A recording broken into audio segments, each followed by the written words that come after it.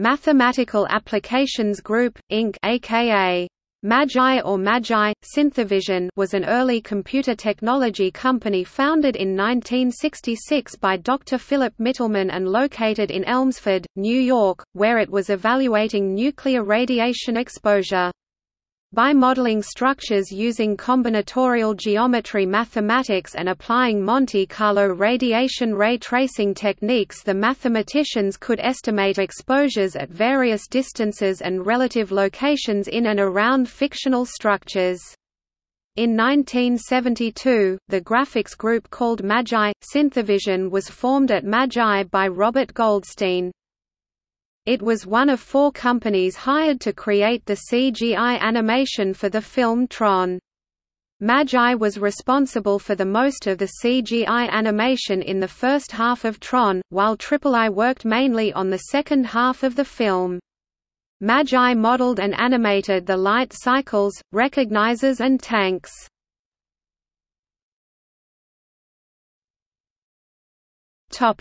Product and legacy. MAGI developed a software program called Synthavision to create CGI images and films. Synthavision was one of the first systems to implement a ray tracing algorithmic approach to hidden surface removal in rendering images.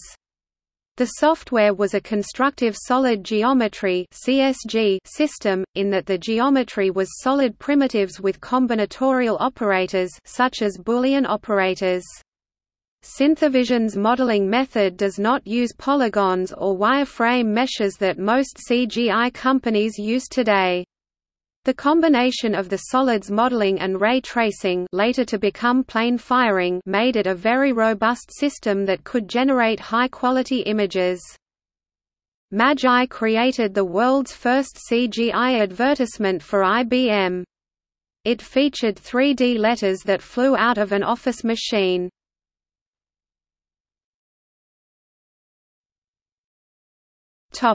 History. In 1972, MAGI Synthavision was started by Robert Goldstein, with Bo Gehring and Larry Ellin covering the design and film, television interests, respectively.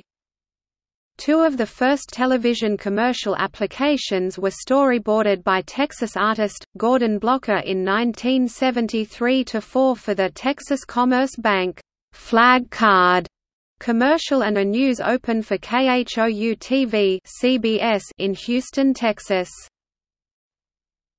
Tron. In 1981, MAGI was hired by Disney to create half of the majority of the 20 minutes of CGI needed for the film Tron.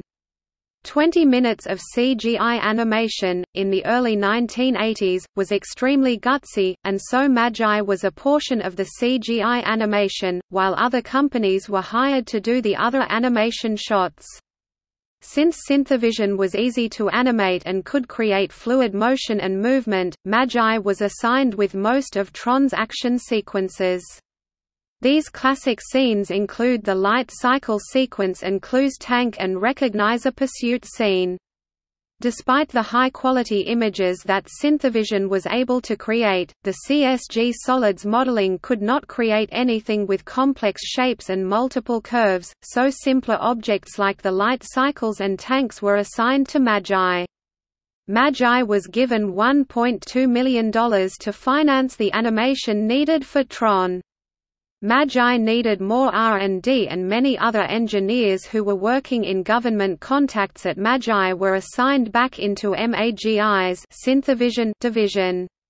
MAGI sped up the process of supplying its work to Disney Studios in Burbank by a transcontinental computer hookup.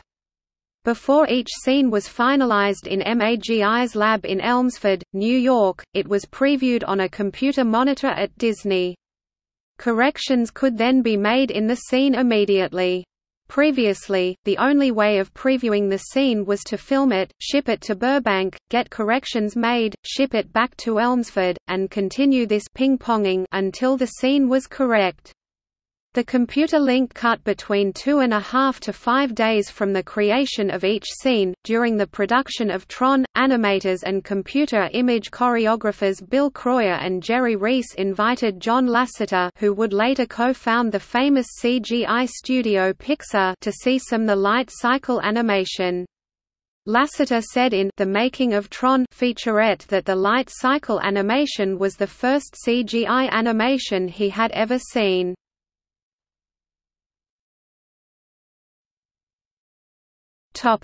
After Tron.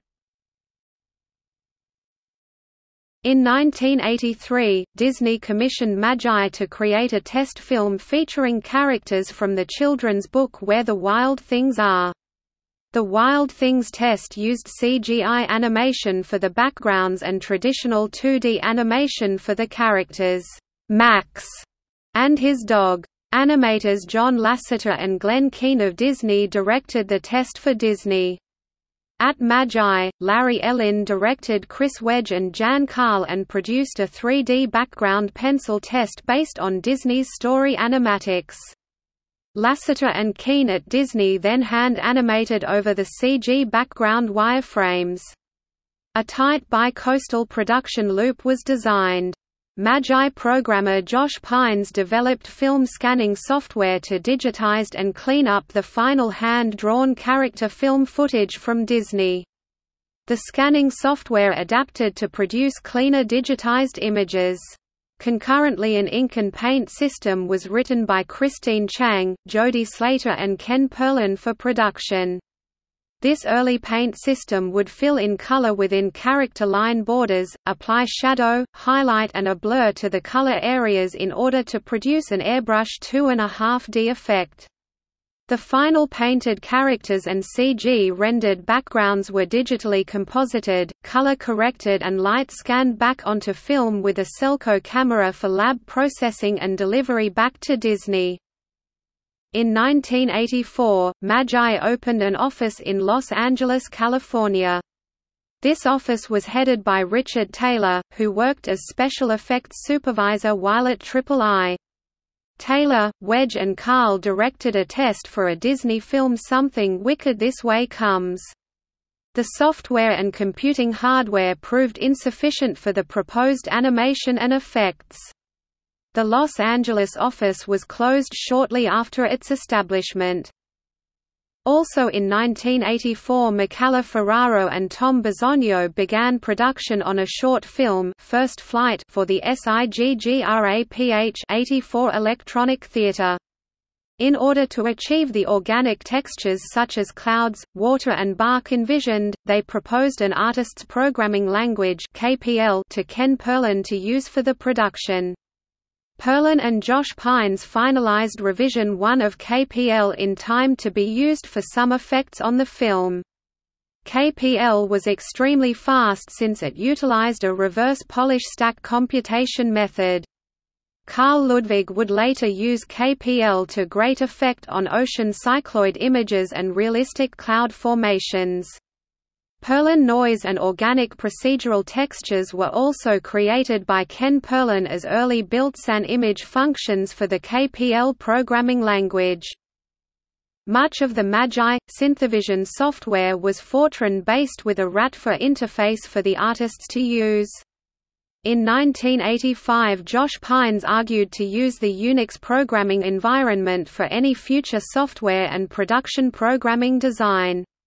Michael Ferraro, Carl Ludwig and Tom Bisogno began initial design of an OpenCG animators programming environment with AC-like interface for the artists and procedural functionality like Perlin's KPL.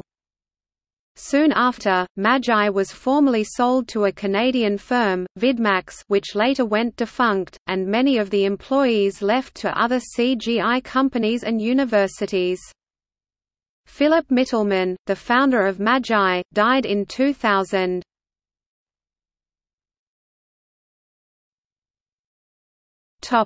MAGI staff 1975 to 1985.